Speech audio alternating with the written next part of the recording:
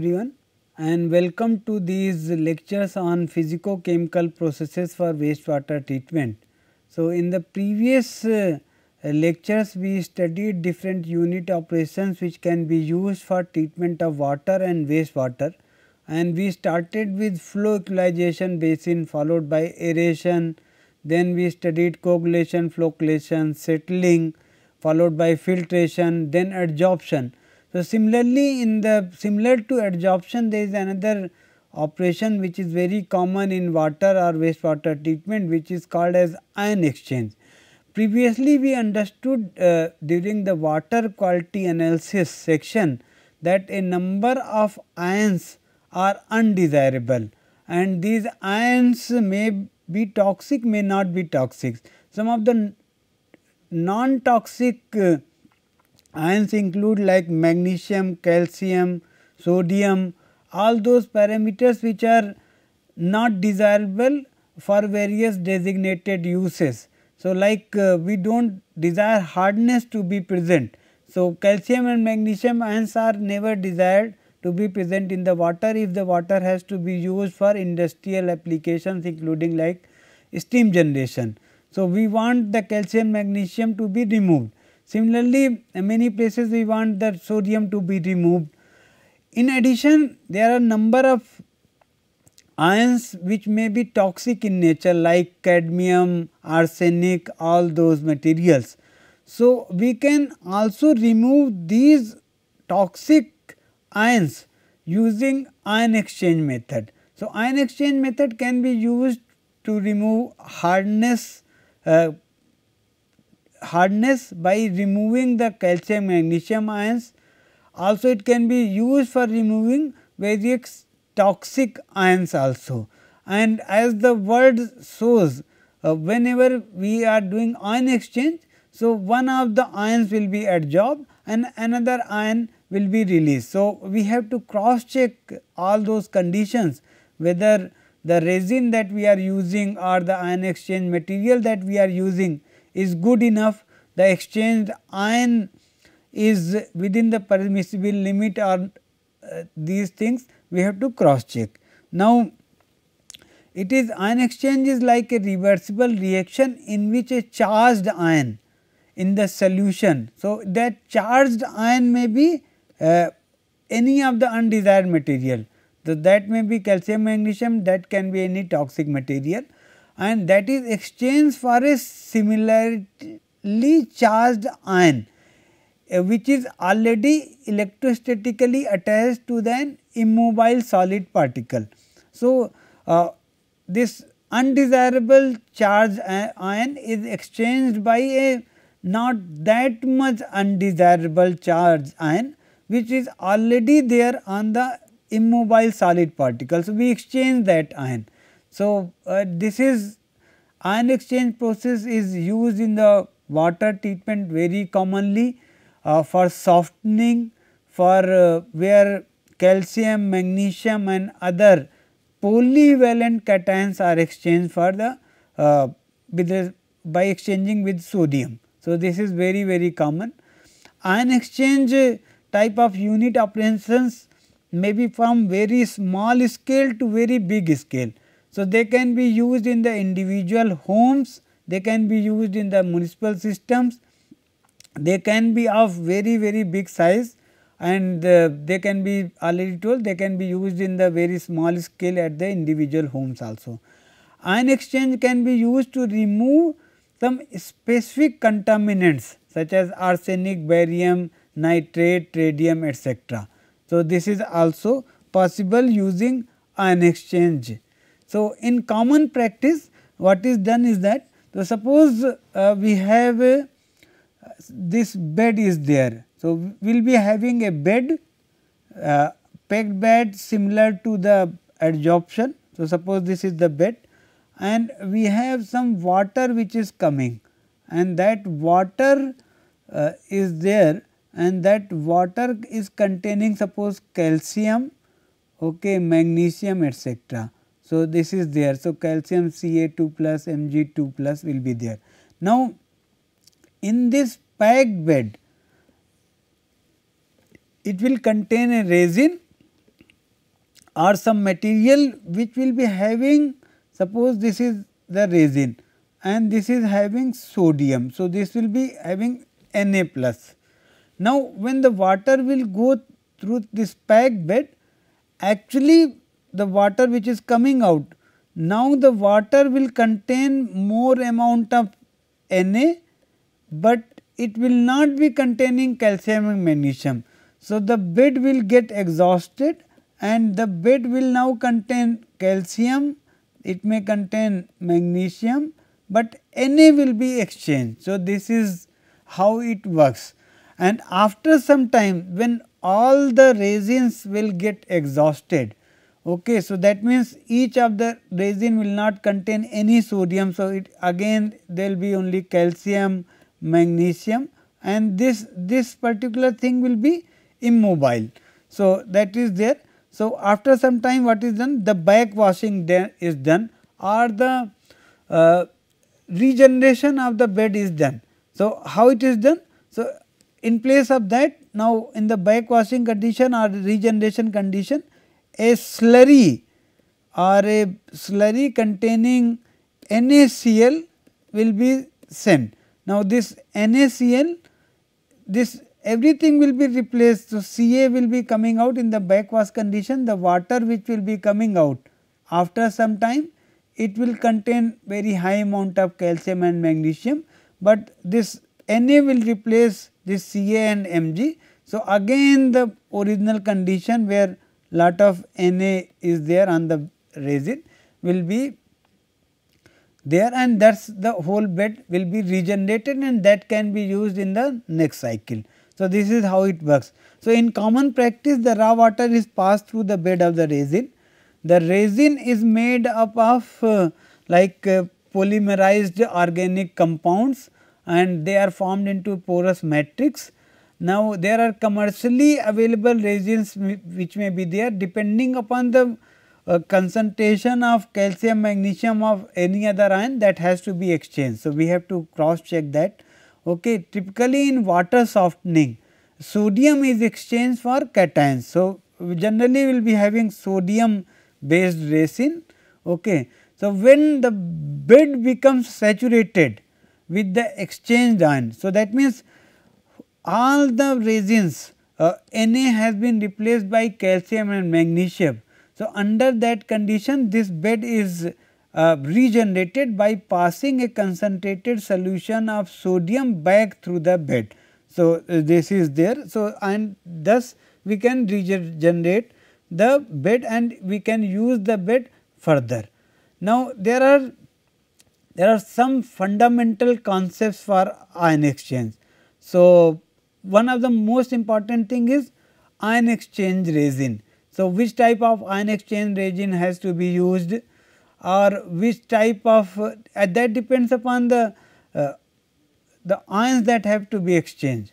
So, the most common polymeric resin matrix is like a cross linked polystyrene to which different charged functional groups are attached by covalent bonding.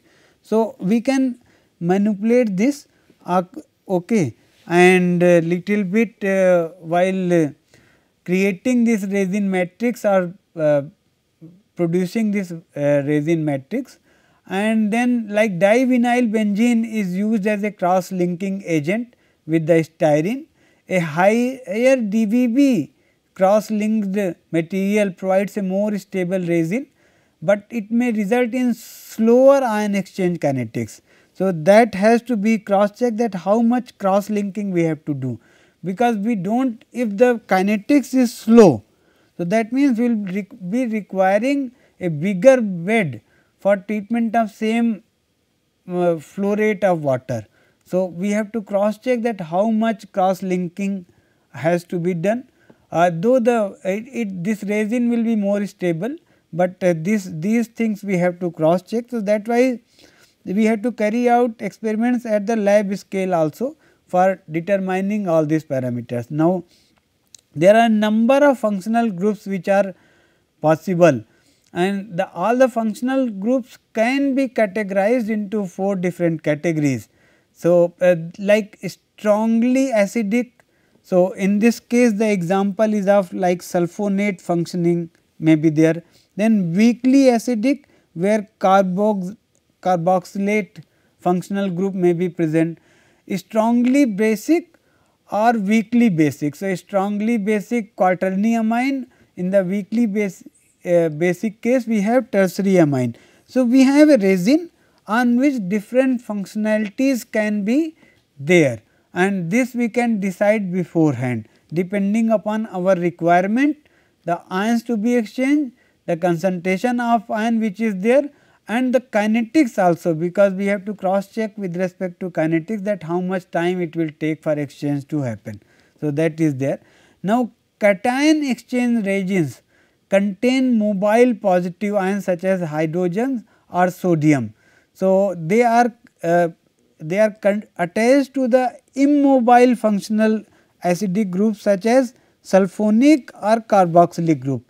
So, this plus charge will be always be attached to this minus charge.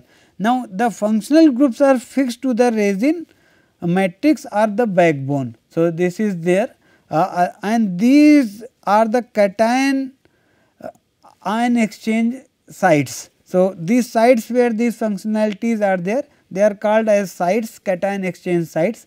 The number of sites is always finite, but we desire the number of sites to be highest possible. So, this is there.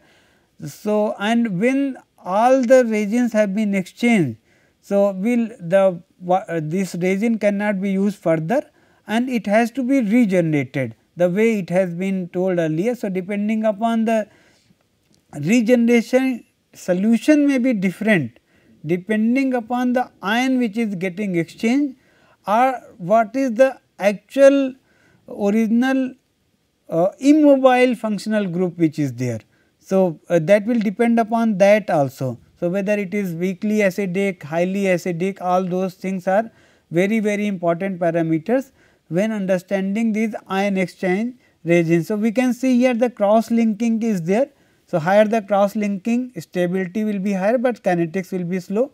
So, this is the fixed anion which will be fixed, but this is the mobile counter ion which can be exchanged. So, it is possible to exchange these ions and these can be regenerated also. So, this is there. So, this is how this is the schematic of organic cation exchange bead which is there. Now, going further, there are strong cation exchange reactions which are possible. So, strong here does not mean that the physical strength of the resin, here it means the with respect to functional group. So, rather to the like what type of functional groups are there and whether the cation exchange, how much cation exchange is possible, can we replace all the cations or not. So, all these things are there. So, it depends upon the electrolyte strength in which the functional group of the resin is dissociated completely in its ionic form. So, this is there suppose. So, this is the resin you can see here, and here the calcium is there, in the calcium carbonate is there. So, we can see here that it is replacing. Similarly, it is replacing the calcium chloride also in this case. So, both are possible. So, and this particular sign denotes the resin. So, and so this is the total resin matrix, and in this case this is the fixed anion and this is the section which can be replaced. So, this is strong cation exchange reactions are possible under that condition. There are weak cation exchange reactions are also possible. So, under that condition the resins are able to remove the carbonate hardness. Okay. So, calcium from carbonate hardness can be removed, but they cannot remove the calcium from non-carbonate hardness. So, they can only perform this particular first reaction, they cannot perform the second reaction under the simple weak cation exchange reagents which are there. So, and they can be easily be, but these can be easily be regenerated by using a strong acid. So, this is possible. So, there are different types of possibilities of ion exchange also within different ion exchange regions.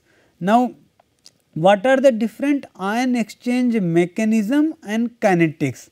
So, the rate of ion exchange depends upon the rates of various transport mechanisms which get carried out in the bed, okay, and depending upon the ion to be removed and how the ion moves towards the resin and how quickly or how faster the ion exchange reaction takes place. So, a number of parameters are there. Now, there are different steps within the mechanism. So, how the ion exchange mechanism works, it is shown here. Now, we always want each of these steps to be fastest possible. So, this is whatever is desirable. So, as in the adsorption case, here also the first step is the movement of the ions from the bulk solution to the film, which is or the boundary layer which is surrounding the exchange solid. So, always the bead which is there, it will always contain some liquid film. So, the movement of ion from here up to the liquid film. So, this is the first step. Now, the diffusion of ions through the film to the solid surface. So, here how quickly the ions diffuse across the film. So, this is there, this is the second step, diffusion of ions through the film. Then diffusion of ions inward through the pores of the solid to the exchange site. So, this is the third step, that how quickly within the solid the pores which are there. So, how quickly the ion moves through those pores inside into the exchange resin. So, that we have to see. Then exchange of the ions by the reaction. Okay. So, there will be some exchange reaction will be taking place, that may be strong, that may be weak, and how quickly this exchange reaction take place. So, this is also very important. Now, in the adsorption case, generally here the conditions stop, but for ion exchange there are more steps, because the exchanged ion will come out through the pores of the solid surface. So, we have to see that the exchange ions should come out through the pores of the solid surface, then diffusion of the exchange ion through the again the boundary layer or film, and movement of the exchange ion into the bulk solution. So, these are the different steps. Now, here whether depending upon the molecular size of the exchange ion. So, here Na plus or Ca2 plus of what type of ions have to be exchanged, we cross check. So, pores are very important. None of the places the pore diffusion should be controlling. We always desire the exchange of ion should be the rate controlling step, or it should be the slowest step, and we always want this slowest step to be the fastest possible. And we desire the cross linking in such a manner that the pore diffusion should never be a rate controlling step. Also, the flow rate of the water to be treated through the bed can decide or help in deciding whether the what will be the thickness of the boundary layer. So, we do not want the thickness of the boundary layer to be big, so that this step or the second step is never the rate controlling step. And similarly, we can through the flow rate we can decide minimize the resistance with respect to the first step and the last step. So, these are the various mechanisms steps within the ion exchange, and the overall thing is that we do not want any of these steps to be slowest. We want this step to be the controlling, and within this step we want it to be the faster, because this we can manipulate or we can decide while deciding the resin itself, and all other steps the resistances we can minimize by properly deciding the operating parameters with respect to treatment. Now, for a column of resin, the exchange reactions begins to saturate the upper levels first before the. So, suppose the flow rate is from the top. So, initially this zone will be utilized, then this zone, then this zone. So, we can see here the movement, this is like a mass transfer zone in the adsorption. So, in the effluent concentration is coming out Ca here and inlet concentration is C0.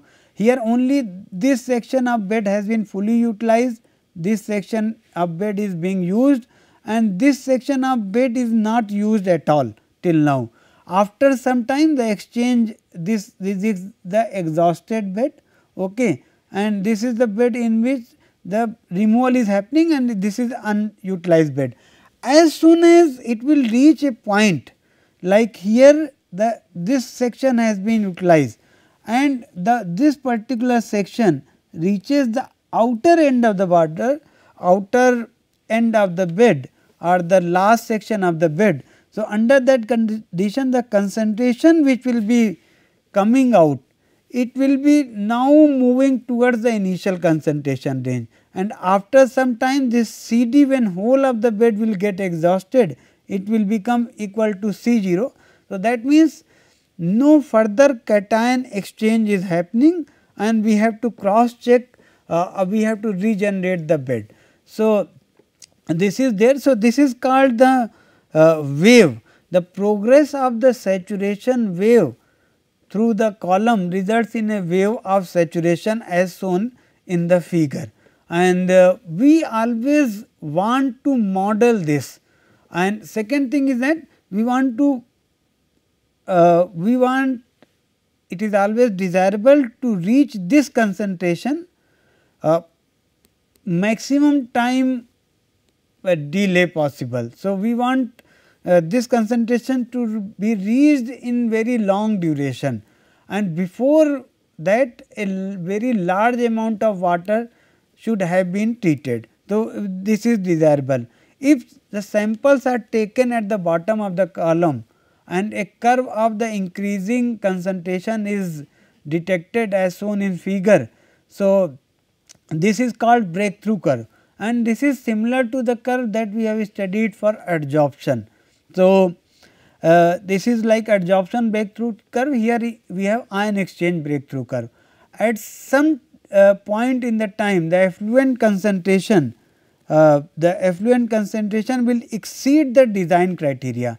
So, the design criteria could be like with respect to what application we are going. So, sometimes the design criteria, the final concentration or the breakthrough concentration will be set by the standards. So, suppose any arsenic has to be removed.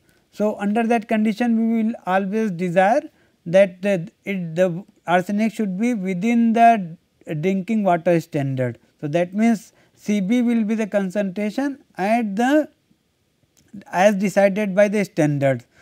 Sometimes it is possible that we may have to treat the water in a second stage. So, we may decide the value of C by C0 depending upon our requirement. So, like it may be 0.1, it may be 0.05. So, this we may decide, and the design criteria also, suppose for we have to go for calcium and magnesium ion removal. So, under that condition if the water has to be used suppose for steam generation.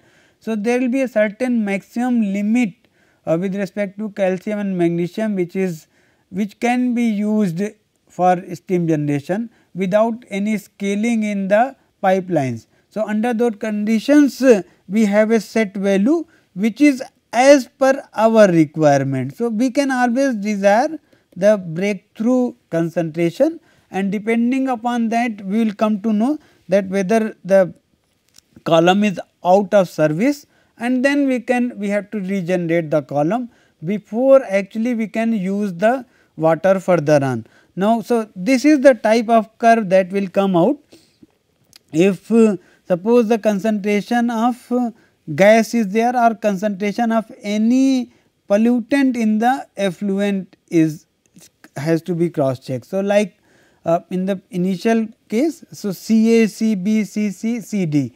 So, this is there. So, same as Ca, Cb, Cc, Cd. So, this is the breakthrough time, and that breakthrough time can be decided depending upon a number of parameters. And similarly, Cd, where we have actually reached the C0 concentration, it is so this time, up to this time the bed is totally exhausted, but the our main point is this, not this, and but we can always want this Cd and Cc to be same and the bed to be exhausted at the same time.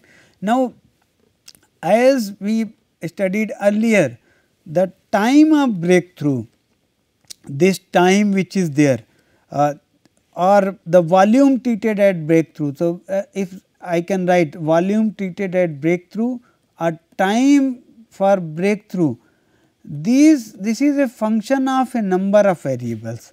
And what are those variables?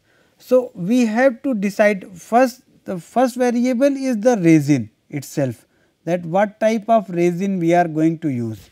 Okay. So, this is very important consideration, that once we decide this is the resin that we are going to use, then based upon that we can perform these small scale tests in the lab, okay, and from that we can decide a number of parameters under which we can predict tentatively, and then we can carry out some confirmation experiment, etc. So, resin is first parameter, then it will be the concentration of different ions that has to be exchanged. So, we have to cross check that what are the different concentration of ions in the water that has to be treated, and that depends also the concentration of other ions. It may be possible that it will depend upon the other ions for which we are not exchanging, and what are their affinity towards the ion which will be exchanged. So, suppose the Na has to be exchanged and the Na from the resin is coming out in the water, and the water is having good affinity for that. So, the kinetics will improve very tremendous. So, we can use the smaller bed for same treatment of water. So, concentration of the ions that have to be exchanged, concentration of other ions, that is also important, and their affinity with respect to different ions. Then in addition to that, the height of the bed is very important, that how much is the height of the bed. So, it will depend upon that condition also. It will depend upon the flow rate of the bed and the particle size of the resins also. It is possible that flow rate, diameter, all those are the parameters on which this volume at breakthrough and the time at breakthrough will be dependent. So, we can carry out a number of experiments. We can use the model similar to the adsorption packed bed, and we can predict the breakthrough time, and depending upon that model that we have developed, we can decide that what flow rate we are going to use, what height, what diameter, so that we can maximize the exchange usage rate, resin usage rate. We want all the resin to be used properly, okay, and we want the breakthrough time or volume at the breakthrough time to be highest possible. So, this way we can do this. So, whatever is the theory, some of the models with respect to adsorption packed bed can be used in the ion exchange bed also, and we can develop a similar theory or approach for design of ion exchange resin packed beds.